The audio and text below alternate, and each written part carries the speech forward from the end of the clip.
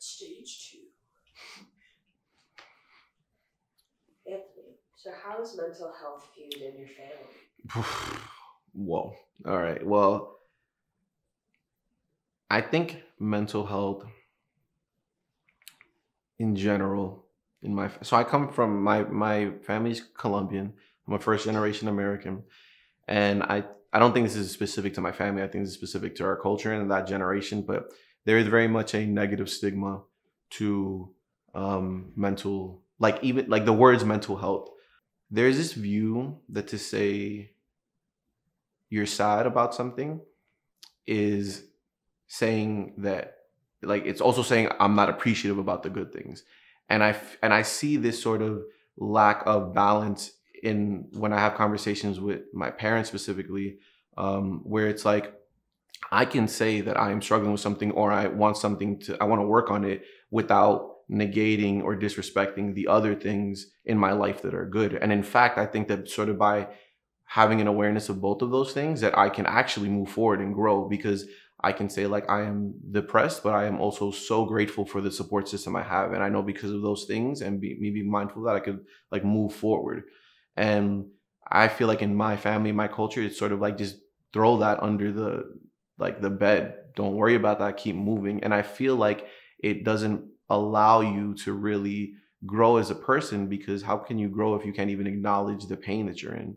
So it's definitely like a taboo thing. Like when I first told my parents I was going to therapy, they were like, why are you going to therapy and what did we do wrong? And it was very like not supportive. And now I realize it's not, I don't blame them.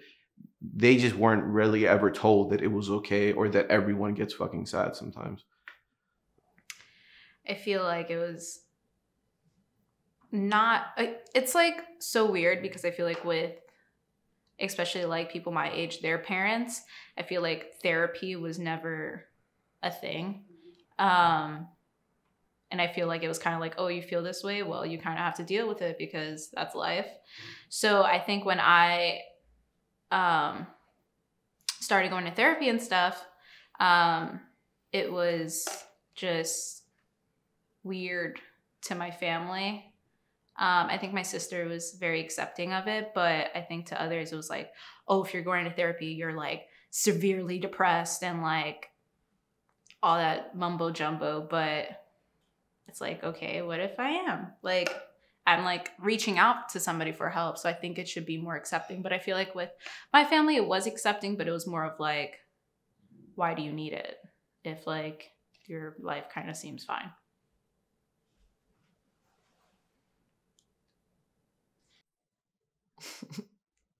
Um, well, I come from a very traditional Hispanic family. So I feel like while I was growing up, it was never really talked about. I feel like my parents have opened up a little bit more now, like that they've seen how well therapy has like gone for me and everything. But when we talk about it still, like as a family, like if my grandmother's a part of the conversation, like my aunts, uncles, all of the above, they're like, well, why don't you just deal with it and like keep going? You know, like why do you need professional help? They're very like clear and honest about what they feel in those types of situations. And it's not even about me being fucked up. It's literally just having that support system, like having someone to talk to that's a complete stranger that doesn't know anything about me. And I can just say what I want without feeling any sort of shame or judgment. You know, that I'm feeling things that are normal and they can be worked through, you know, but my family doesn't really understand that. Mental illness definitely runs in my family. And now that I moved out and like have my own life, and then when I go back to visit, I can clearly see the signs of mental illness in my family.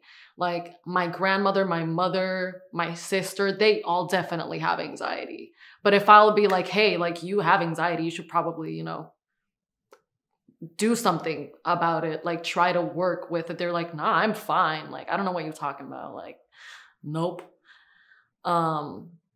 So sometimes it is very challenging because I am the only one that goes to therapy in my family, and it's a lot of weight on my shoulders.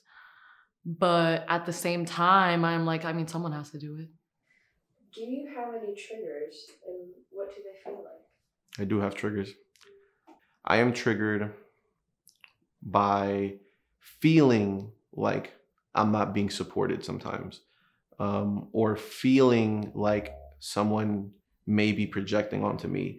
And I want to be like clear. I am mindful that me feeling that doesn't mean that that's what's happening. But I see sometimes, or I feel sometimes in my mind paint that narrative where if I feel like I'm not being supported in a way that I know I would support that person, I'm like, why is this person not reciprocating what I would do for them? And I paint a picture, like I write a narrative of what it is. And it's not that at all, almost all the time. And whenever I feel like people are potentially projecting onto me, I find myself sometimes I distance myself. And that comes from a traumatic relationship that I was in before, where I experienced a lot of someone taking their pain and putting it onto me. So now when I feel like that may be happening in a way that I'm not like inviting, I'm not saying like, hey, I'm here for you, let's talk about this. I just feel it coming onto me. I find that triggers me to disconnect and become cold. And I don't love that. It's definitely like a trauma response, but I am working on it. It helps having a very healthy and understanding partner in that regards, because that person could act as a mirror for me to see when I'm fucking up. I feel like with my father, a trigger when he left, and I think I was very like scared of being alone or abandonment. Yeah. I was scared of that, and I feel like that kind of carried on to me now, and I have that fear of being abandoned.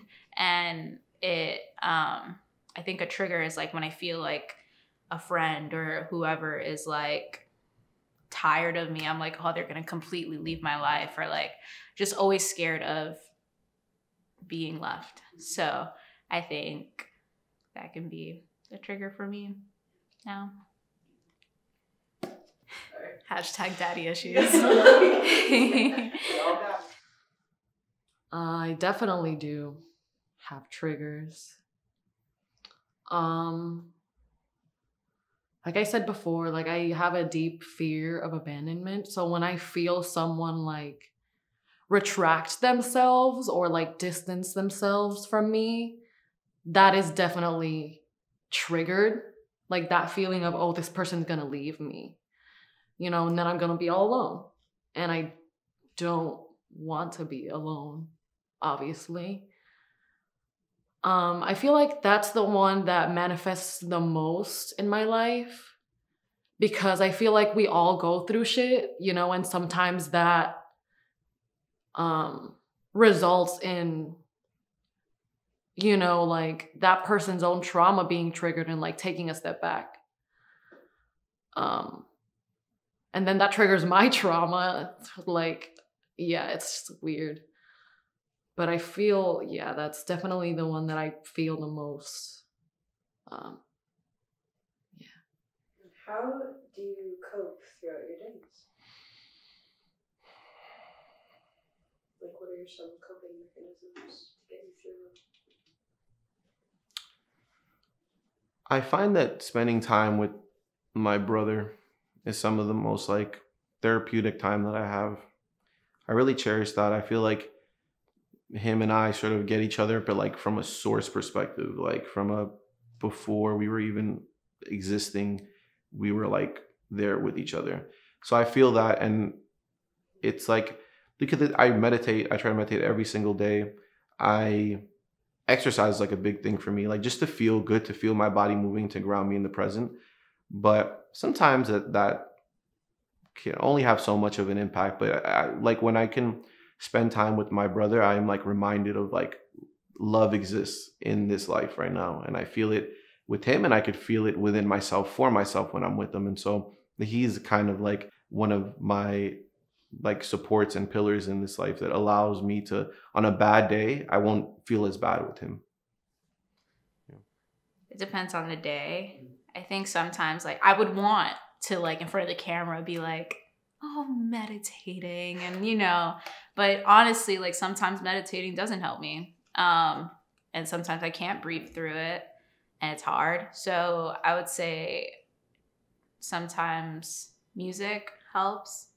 Listening to Rex Orange County definitely helps. But yeah, really, sometimes art helps. It really depends on how, like what I need coping with at the moment and what my body is telling me that I need. I mean, recently, this is gonna sound very basic, but recently I've been getting more and more like into meditation. I got a book recently. It's really good. Y'all should read it. It's called Mindfulness in Plain English. It's a very good book for like beginners in meditation and like the reasoning behind like the practice, I guess. It's been very helpful because like when I first started therapy, she recommended meditation and I tried it for a while, but it didn't really do it for me. But now that I'm learning more about like the basics of the practice and basically how it works, you know, I feel like that's definitely helped me understand more and like actually encourage me to try it. I journal a lot because like I'm a writer, so I write a lot. My poetry really helps me like express the feelings that I feel like I can't say out loud. And especially because my poetry is in Spanish, like my first language is Spanish. So sometimes I feel like I can't express myself in English. Like I can't find the words. So I feel like that's definitely been helping me recently with just, you know, putting it down on paper and, you know, just letting it flow through me, not having to like think through every single thing that I'm saying. I'm just writing. So that feels pretty good. And just like hanging out with my friends, like being with the people that I love really helps ground me when I'm kind of just floating through, disassociating, because that happens to me a lot. But I've definitely felt more grounded and present in my life than I have in like 2 years. So that's good. So how is the status of your mental health reflected in what or how you create?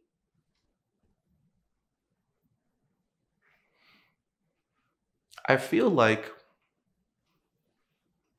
that in the art that I create, that I have a hand in actually like sort of when I'm not just supporting, when I'm like building an idea, that I try to really exhibit an example of what it feels like to sit with the both the good and the bad, and to communicate it in a way where it's like the beauty of the experience is balancing in the both of them. It's not just sort of trying to always feel good or trying to avoid feeling bad. It's just about allowing yourself to feel, period. And I feel like I try to have that show in my art, like in the films that I make in one way or another, where it's like that being present with it is that's the end goal. It's not what comes from what happens when I'm present with it. It's like just being present with it, not having like a means to an end. And understanding that every moment in itself is the end. And I try to really embed that in some way into my art. I lean on my art a lot to express my sadness and traumas that I've been through. I feel like that's my one escape, where I really don't like talking much about what I go through. So instead of like keeping all of that in, I might just paint it out. And that's why I cry. That's why I draw a lot of crying like people, is because I feel like it just is kind of like an escapism in a way, but it also is healing. I feel like, especially with my poetry, I feel like that is my medium to express myself and like my inner thoughts, like my inner dialogue, and, you know, use it as the way for me to really, really express myself and what I'm feeling in the moment. So I feel like it's, my poetry specifically is very much tied to like my mental health and like my struggles and what I've been through. But I'm also really starting this kind of authentic creative journey, because I used to do like theater and dance, and I've never really created something from scratch. Like this project really was the first thing that I thought of that was like me creating something from nothing. So I guess we can come back to that question later.